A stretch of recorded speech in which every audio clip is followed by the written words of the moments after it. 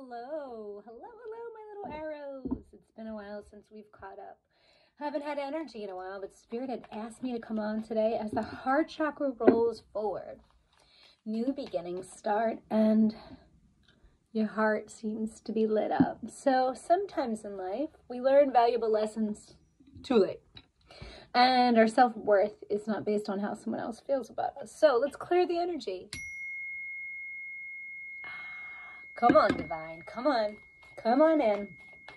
This is a general reading in regards to moving towards February, manifesting our dreams and abundance, using crystals, using water, using all the earth's elements to really find purpose. Six of Pentacles in reverse, right? Reciprocity at the bottom of the deck. And really feeling how worthy and, knowing your self-worth, right? Recently I had a conversation with a mentor of mine about Cinnabar. Cinnabar draws you in financially, money, red, knowing who you are, feeling abundant, right? It's heartfelt. It's all of the things that I've manifested are my key elements as an alchemist moving forward. 111, brand new beginnings in love and in money, parallel energy. So we're going to get into a general read. I don't know if it's going to turn out to love, but we're going to ask Spirit to help us. Okay, Spirit, I need some energy today in regards to the love that's coming towards my watchers. Okay, little soul echoes? Okay. We had a message, either you or someone else, looking at the tree of life, really taking some time within. Chameleon, they're smart, they're predictable, but predictable in their own time is what they're revealing to me. It's in reverse, it's looking ahead, but this person is in their head about the past, right? Feeling their way through a new circumstance, right? They've initiated something with you. You're a wish fulfillment, but now they're stuck. I have the Four of Cups, all these cups that were in front of me with somebody coming in and offering a brand new one. Maybe this is multiple job opportunities. Maybe this is just opportunities that are missed for you, right? Looking at them differently. Perception. It's you seeing something one way and someone offering something to you that you're so focused on all the other cups that you don't see this one coming. Sometimes we sit in stagnant area. But there's an angel keeping an eye on your financial well-being, right? There's the fish at the top. Fish is abundance. It's having the knowledge you've done the work, putting some things on the back burner on this shelf, and really focusing on a brand new collaboration. Someone knows the business or knows how you feel about them. Someone is doing the work internally and shining in, right? That's that night bright. Remember that? When you were little, you put the pieces in the puzzles to block the light.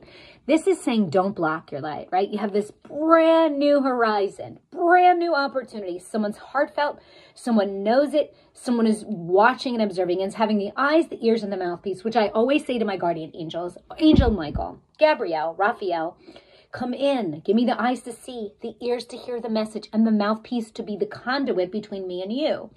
Maybe your spiritual gifts aren't awakened, but they are in tune. Trust your intuition on this one. Watch someone do the work. Collaborate together. Someone wise, right? A lot of angels, a lot of guidance, heritage I see, or legacy. I see England, Scotland, another country. But these are being put up on the wall and the portal opened. There's two candles in between this brand new opportunity. It comes in threes, but we have 1, 4, and 3. It's a little bit out of alignment. All right, Spirit, clarify the Page of Wands here. This is a general reading. Okay, there was a decision that needed to be made. 2 of Swords, right? Bullseye is what I heard. Bullseye. Didn't see it coming. The crow is the messenger, right? Either you're delivering something from your throat or you receive some information over the weekend in regards to maybe not seeing it the way you thought you would see it, but you are protected either way. The cloak, right, is blue. So now we have somebody in their own space thinking about what to do. We have red, we have yellow, we have blue, and we have green. It's heartfelt. It's doing the work. It's knowing their value. Speaking up about it. Throwing a blind sword to the wall, right? Saying, I can't make up my mind. I can't make up my decision. I'm going to let Spirit do it for me. Not seeing clearly. Making a poor judgment. The cup that's coming in about love, we have choices here. It's in reverse. Somebody was in their head about making a decision, then they're heavy in their head about it, about choices, right? This is them not sure about taking your cup, right? About what you're bringing to the team that's going to build collaboration. Business moving forward successfully. There's somebody contemplating. There's 3 other people working towards it. Someone is still waiting on an answer. The cup is coming. It's a very large cup. You have it to offer, but contemplating the pieces to the puzzle is what I heard. And this woman choosing love, right? So you have to love what you do. I see cannabis here. I see fire energy. I see guidance through the book, whichever the book may be for you, whether it be Judaism, Catholic, whatever your religion is, but choices. But always choosing love. She has a ring, highly intuitive, wants the castle, has all the elements as an alchemist, missing, touching love, getting so close to it, but yet you don't want to pop the bubble. Because you don't know if you pop it, is it going to go away? Like, poof. Or if you pop it, will it open up and your heart crack open? So someone's stuck. It's so fascinating sometimes. As soon angels from up above give me clarity about the collaboration. How we don't see how things behind the scenes are manifesting on our behalf. Sometimes you have to take a step back, because if you make a harsh decision and you can't see clearly, you are kind of screwed.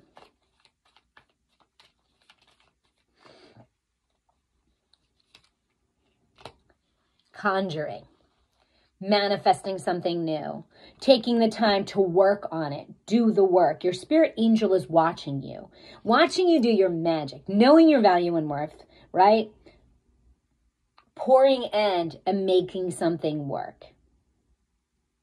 Self-proprietor, communication in regards to money, communication in regards to love, a decision at a crossroads. Yep, Ace of Cups.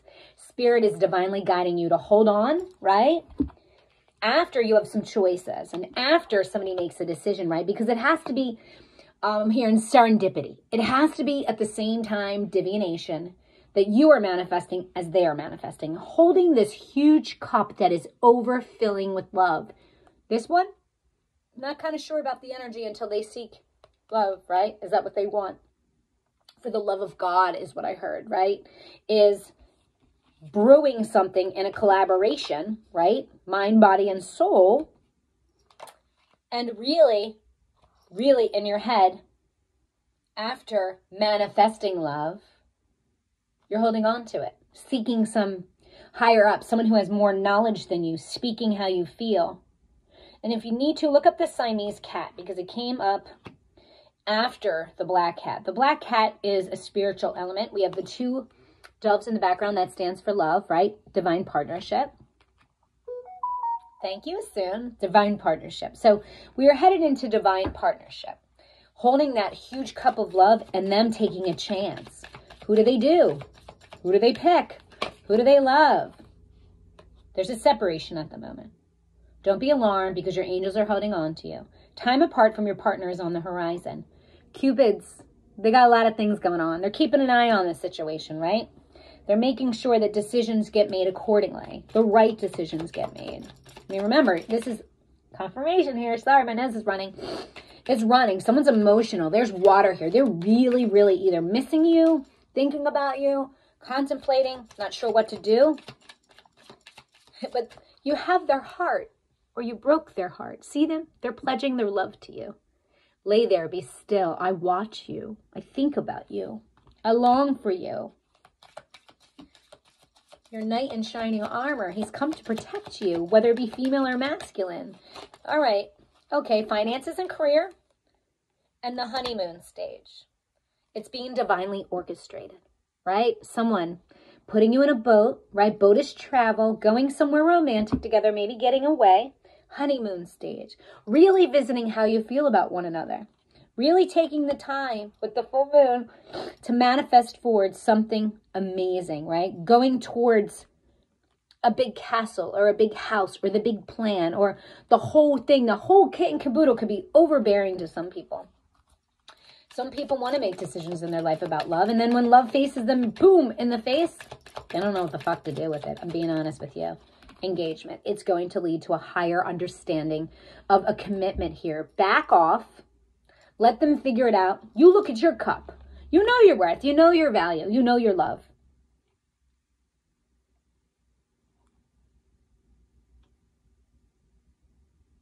Them sitting by side. There's a book here. Maybe they're reading up on you. Maybe they're studying you. Maybe they're trying to figure you out. Maybe their love language is a little confusing to them. I'm getting scared energy, afraid. Men aren't normally afraid, but they're skeptical when they set boundaries for themselves and they're not ready to move forward. But they know the perfect person is here. And sometimes that happens, right? Divine timing. All right, Spirit. Ace of Cups here. What is she holding a lot of love for? What is the outcome here? Attraction. You attract romantic love by enjoying the moment fully. Great. Loving yourself. Smelling the roses. All right. Final. Oh, okay. That flew across the room. Soulmate. So if you're ever questioning if your soulmate is around you, yes, they are. Energetically, they're here. They feel it. They know you. It is your soulmate. So the person you're watching this over, they feel the same way you do. But it doesn't mean because you're ready, they're ready. And it doesn't mean because they don't reach out that they don't care. It's just they deal with it in different ways. So let's get an energy oracle card for the both of you. I was supposed to be on a podcast this morning, but I don't know what happened. Something happened to it. It's supposed to start at 11. I don't know what happened. We'll figure it out later. All right. I need a card for the watcher and then one for their person, Spirit. Give me a card for the watcher. Come on. Clarify the feelings on the watcher side. That one flipped over. It's too many, Spirit. All right, Spirit, give me one card in regards to the watcher. The person concerned about this love or soulmate, give me one card that'll help them understand the commitment a little bit better. Come on, Spirit, stop being stubborn. Oh, look at that. Caring connection, 1 and 4. Valentine's Day. So maybe this person needs to take a little bit of a break. They're doing the work. The sun is coming out behind you, right? They're coming towards you with love. Right? There's something about them being behind you that absolutely makes them feel strong and powerful and secure in this relationship. They don't understand why, but this action of the two of you, of them standing behind you, is how they recognize your soul and differentiate you from all the other people, right? It's the sun has to hit both of you in the face, but if you're facing each other, you don't see it at the same time. It's them embracing you. Her smelling the flowers, smelling the roses. The beauty of it. Someone putting their arms around the other person, caring connection. That's for the watcher. How they feel about you, your soulmate, they absolutely care about you. But sometimes you have to take a step back so they can actually feel the connection. That's what it's talking about, connections. The connections are only secure if both of you are secure in this situation. Right? Look on both these cards. It's so weird. It's out of alignment, then it's in alignment. But all of these three cards, right, is a tight embrace. Holding on to one another. Not letting go, right? The white energy is high frequency. So this is being higher ground. One is a new beginning, and it's a stable new beginning. That's amazing. Love is so tricky. I mean, I read it, study it, love it. I'm here by the choice, which is the number 6. Okay. Adjacent possibilities. And a man holding a coin at the bottom. So you're an opportunity. Could be the 7 of cups, right? Choices. A woman holding a coin. So we have 42.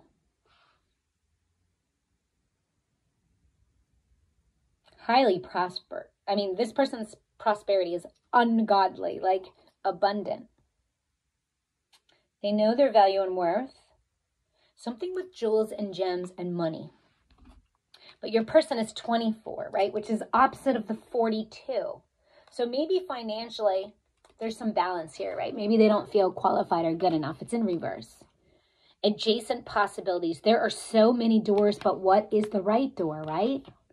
It's in reverse. There were so many doors, but now maybe a choice has been made, right? There's an attraction. There's somebody here thinking about the other person, but it's drawing me to this. The door and window behind you.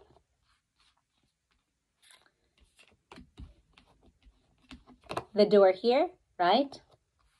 Choices have to be made. Things need to be moved around. There's one more, I thought, and this one. Coming through the door, showing up, choices, right? Things being moved around, opportunities happening. Let's read that from the book. I don't normally do that, but let's see. We have 14. Friendship, partnership, 2, possible love, right? Upright, this card shows a couple in a tender embrace with the woman holding the blossoms of a new love. Like the community card, it reveals caring connections, but usually between 2 people only. This card upright signals the beginning or deepening of a heart, kindred, spirit friendship, or even the appearance of new love in your life. It can also signify a formal business partnership. When this card appears, be on the lookout for new connections presenting themselves. The relationships you already share may become more intimate, purposeful, or present at the time. Notice the opportunities to be forged new or deeper bonds. There may be a tender karmic connection at hand. So, there's some sort of connection guruing up here. The affirmation when having this person in your life and loving yourself: I open my heart and life to truly caring connections. The ideal friend and partner is coming to me now. The ideal partner and friend is coming to me now. And I feel like this person is here. There's just a lot of wouldas, couldas, shouldas, maybes, doors opening.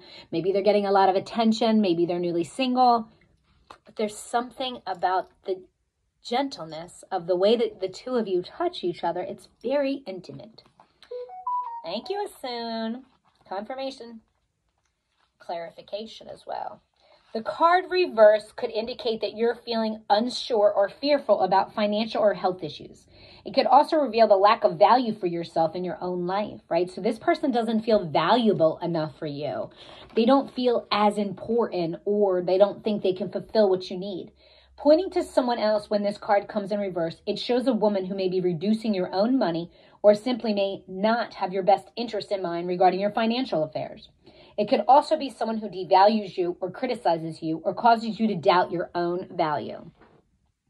Or causes you to doubt it. It could even be that the harmful energies of a woman from the past are still influencing you today. Be aware that you don't have to let anyone else's negative vibration influence you on any time. Release any toxic communications and know that you're free to define and value yourself no matter what. So do what you want to do. It seems here that someone has huge value on their own life, right? And keeps judging themselves without realizing how powerful and how they can prosper financially, whether that's alone or in a group. That's stability and partnership. So we have new beginnings, partnership. That's a new love, friendship, or business endeavor. We have 4 again, right? Which 4 and 2 is 6. You have a choice now. Love over money. Money over love. Love and money. Love and love. Money and money. But there's some choices that need to be made. And the balancing act. That's the temperance card. It's really holding yourself. Are you half full or half empty? How do you present yourself? Your angel is trying to show you that if there's balance, you can attain the soulmate and this brand new opportunity. Huge doors are opening is what I see. All those doors. Not just one. Which one are you going to take? The one on the floor, the one on the ceiling, the one on the walls. Which one? They're all yours. All huge possibilities. We have 24 backwards and forward. We have 2, 2. I have 4, 4. I have 3, 3. Romance. Maybe someone just needed some time. The door to romance has been opened. Now what do you do? Do you hold the key to their heart? Or do they hold the key to your heart? That's the choice this guy's making back here. Is this the one? Is she the one? It feels great. Or he. Next card, balancing.